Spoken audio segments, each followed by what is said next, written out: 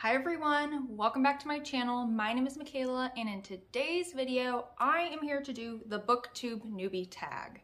Now, I'm about 5 months too late for this video. I started my channel in February, and I never wanted to film the Booktube newbie tag at the time because I just did not feel like I was ready yet, and I just feel a little bit more comfortable now. Being here for 5 months, I feel more comfortable sharing and answering some of these questions. So let's go ahead and get right into the Booktube newbie tag 5 months late. So all these questions too, I rearranged them in the order that I wanted to answer them in. I feel like I rearranged these questions in an order that made more sense to me. So let's go ahead and get right into it. Question number 1, what kind of books do you like to read? So I read mostly thriller, mystery, and horror books. I feel like I read like a wide variety. I feel like I read from a little bit of everything. I mean, there's a select few genres that I really don't read from. I don't read a ton of romance, and I don't really read like historical fiction, but I love thrillers and anything with like a mystery element. I feel so awkward filming this. Like I swear I never wanted to film this video because even some of these questions, it's like they're very broad and I don't know the answers to them. So I'm just kind of like talking sort of off the cuff in this video. I hope this makes sense. The next question, why did you start this channel? So I've wanted to create a YouTube channel for as long as I've been watching YouTube. I have been watching Booktube since way back in the day, like definitely over a decade now I've been watching Booktube. I don't know if anybody remembers like Chapter Chicks way in the beginning, or even the Readables, like Priscilla from the Readables. Neither of those channels make videos anymore, but I loved them at the time when I was like 14, 15, and you know, YA was the hyped thing. Everyone was reading YA. And I just loved watching their channels. So I've always wanted to make a YouTube channel. And I've always been really scared.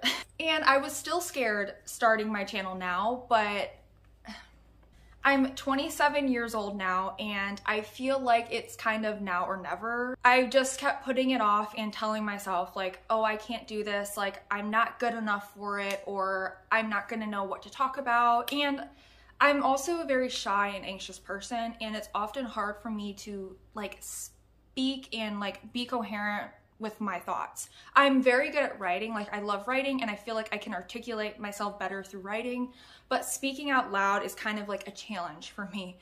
So yeah, I was always very scared to start a channel, but the beginning of this year, I was just telling myself like, let's do this, it's now or never, now's the time. And I just forced myself to sit down and put out a video, and I did, and it was super cringy. So that was another reason I did not want this video to be my first video, because I was so scared and so nervous, and I knew that that first video was going to be extremely cringy, and I did not want the first time everybody's seen my channel to be that video. So I feel like I've grown a lot in even just 5 months. Yeah, and I feel more comfortable with myself and more comfortable like speaking to myself on camera. It's always like weird. This is like a weird thing to do, but yeah, I'm really enjoying it so far. Question number 3, why do you love reading?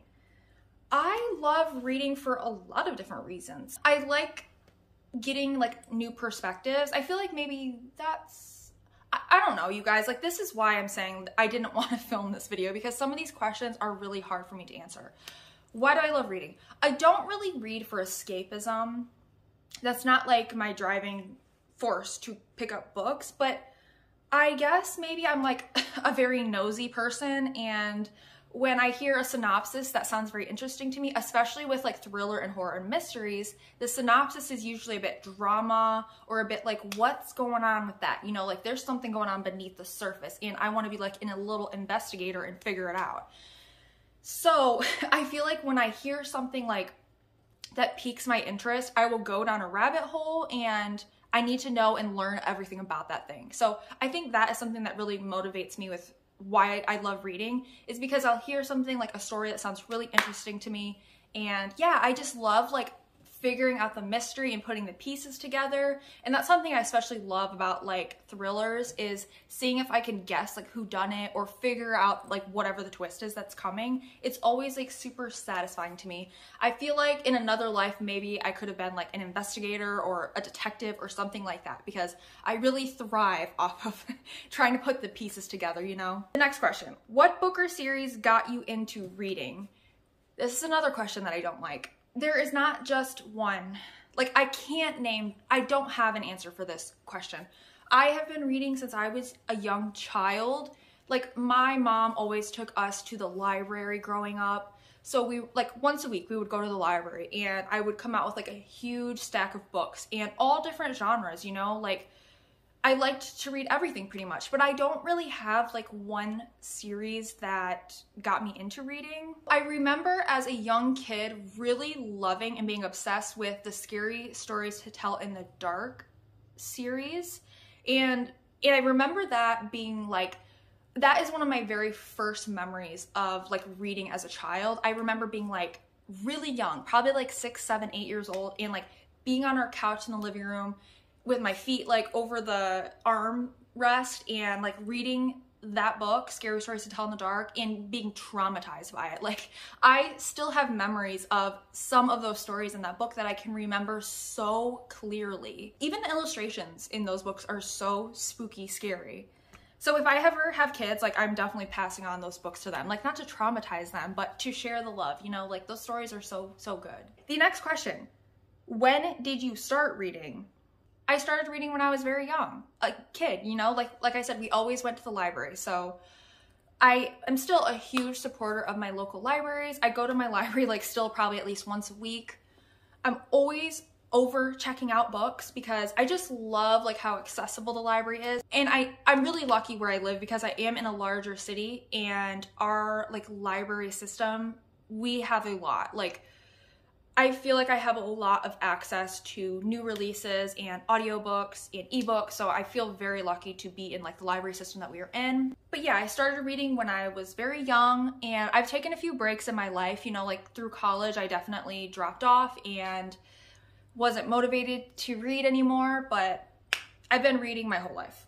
The next question, what are some fun and unique things you can bring to Booktube? This question.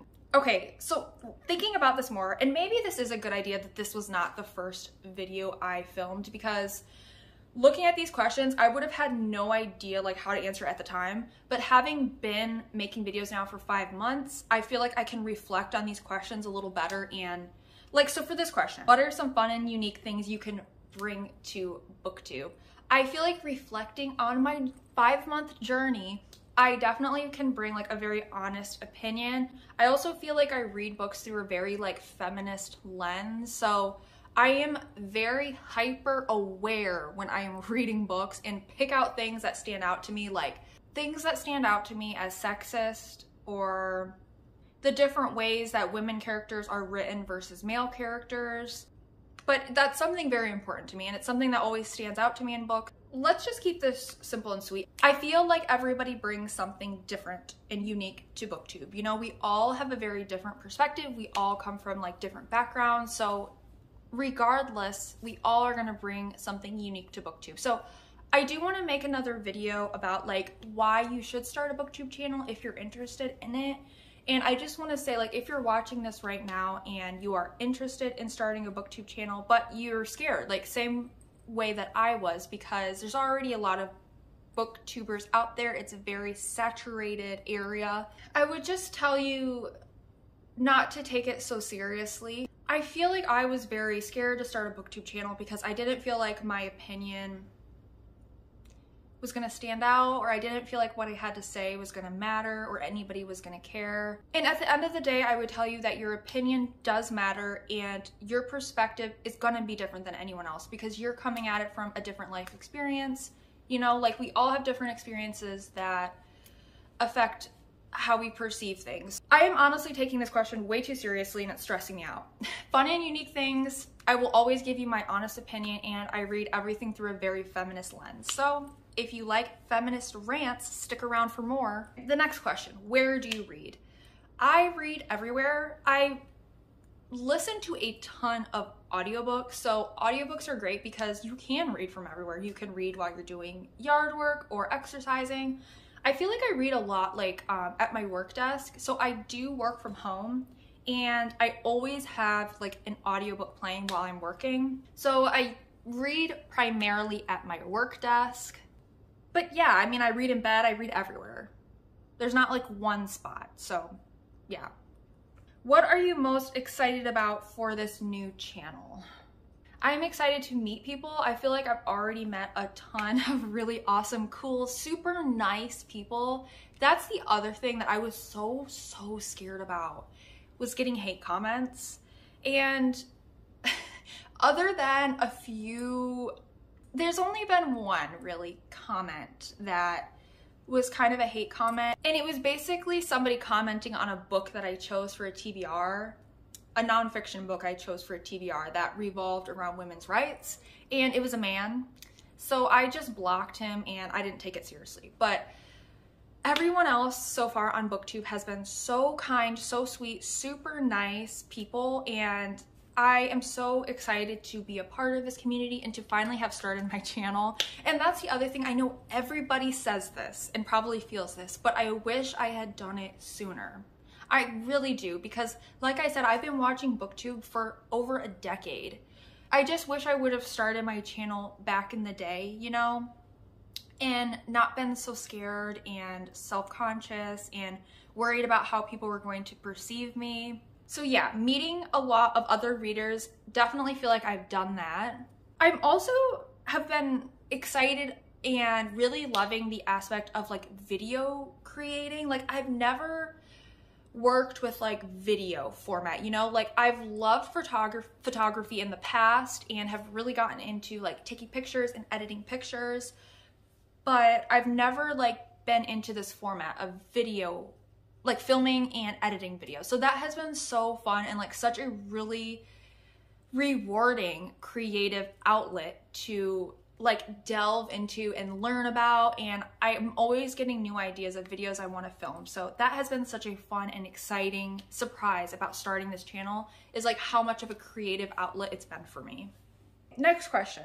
What does your book collection look like? So you can kind of see my book collection behind me here. I did film a video of us building these shelves, so I will go ahead and link that video in the description if you're interested in the process. I'm definitely like a hardcover person. Like I prefer hardcovers over paperbacks, and I will go out of my way to find the hardcover copy. There are paperbacks on my shelf, like some books are only come in the one format, so I'm limited to that, but I definitely am a hardcover person. I prefer them. What questions would you ask your favorite booktubers? I have a lot of booktubers I watch. Some of my favorites, I love Jordaline Reads. I love Katie Coulson. I love Gavin from How to Train Your Gavin. I love Ashley from Bookish Realm and Bree from Locked Booktition. I love Emily from Books with Emily Fox. And I would say those are like the bigger channels that I watch on a regular basis. And if I had a question to ask them, I guess I would ask them what has motivated them to stay on YouTube after all these years and like to stay consistent and to keep posting. Because I feel like a lot of times you see channels that like after a couple years just like go inactive. Like they don't even really say bye. They just kind of like don't film another video and just drop off the planet Earth. So I guess I would ask them like, what has motivated you to not give up your channel and to keep going over time? Because I definitely struggle with that. I get really into things and I make it my whole personality, and then in a couple months I get into another thing and my whole personality becomes that, and I leave my first hobby like in the dust, you know? So I guess I would ask them like, what has motivated you to stay on YouTube and be consistent and remain creating and uploading videos? I know like probably we all feel burnout, and I just wonder like what has kept them making videos even through those phases of burnout. Okay, the final question. What challenges do you think starting a booktube channel will be the hardest to overcome? So being 5 months in now, I can definitely like reflect on this question, answer it a little bit more honestly. So when I started this channel, if I had made this my first video and was answering that question with it being brand new, I think my answer would have been two things. I would have said editing and figuring out how to edit would be like a huge thing to overcome. And it was at the time. It was difficult to figure out, you know, how to edit and put the little book pictures up and make thumbnails and how do you do all of that, you know? But that, you know, that's just a learning curve. And once you get over that, you know what you're doing, right? The other thing I would have said is definitely hate comments and people being mean on videos. Like that was something that has prohibited me from making videos for so long, is being afraid of getting hate comments, because I'm like such a sensitive person and I don't like to see that stuff, you know? And it's very discouraging to me when I see like hate like that. It's just like, you know, if you have nothing nice to say, don't say anything. So I don't know why like the internet can be such a dark place sometimes. But answering this question now, what do I think would be the hardest to overcome? One, remaining consistent and posting often. Throughout lacking motivation and reading slumps, still pushing yourself to read and create content and upload. It's the consistency thing now that I think is the hardest to overcome. And like coming up with new video ideas like that people are gonna watch and stuff that I feel excited and happy to upload, you know? Because I know like I could upload every 3 days if I posted videos and created content that I wasn't excited about. But I really want to only put videos out that I am happy about and I feel like represent me well, you know? So that's the thing. It's like trying to come up with new, different ideas is very difficult. And to stay consistent and regularly uploading is also very difficult, because also I work full time. Like that's something with smaller creators, especially smaller creators who have been doing this for a very long time and don't like, and YouTube is not their job, you know? That is something like that I think is so impressive, because a lot of them work full-time jobs and they still find the time to read and create content around it. And it takes a long time, like filming and especially editing, making your thumbnail, getting your timestamps. It takes a very, very long time. So when you work a full-time job and you have other hobbies and you're an adult and you have to do adult things like grocery shop, etc., it can be difficult to find the time and to remain consistent. But I'm trying. I want to be consistent. I want to be here. I'm excited about this new phase in my life, and I'm especially excited and feel motivated because this is something I've wanted to do for so very long. It feels very extremely rewarding to me to finally be doing that thing that I always told myself I'm not good enough. I can't do that. Nobody's gonna care, or I'm gonna sound dumb. I'm not good at speaking, you know? Like I'm gonna stutter and I'm gonna say the wrong thing and people are gonna point it out, you know? So to finally be doing that thing that for so long I told myself, you're not good enough, you can't do that. It feels very rewarding and very motivating. And that is like why I want so badly to continue creating and to stay consistent. So there you go. There is the Booktube newbie tag. I hope if you've been here for a little while, you've learned something new about me. And if this is your first time here, please go ahead and hit that subscribe button. I would love to have you stick around. Like I said, I want to make a video about starting a Booktube channel. If that is something you are interested in, why you should do it and why you don't need to be afraid of it. Because I feel like I definitely have like a perspective on that aspect. So if you're watching this right now and you want to create a Booktube channel, just do it. Just as cringy as it is, like you guys, if you go back and watch my first couple videos, they are so cringy. I mean, I'm sure even a year from now, I'm going to look back at these videos and I'm going to be like, that was cringy, you know? So we're always growing, right? But just do it. Just film that first video and post it, and do not worry about how people are going to perceive you. It doesn't matter. It doesn't change anything. And I feel like I'm still learning that, you know? And YouTube is definitely helping me learn that. I hope this video made sense. I feel like, and that's the other thing you're gonna get this channel, I'm very rambly. Like I said, it's hard for me to sometimes form my thoughts into words. I'm definitely better at writing and getting my thoughts across that way, but I hope this made sense. Other than that, thank you guys so much for watching, and I will see you in my next video.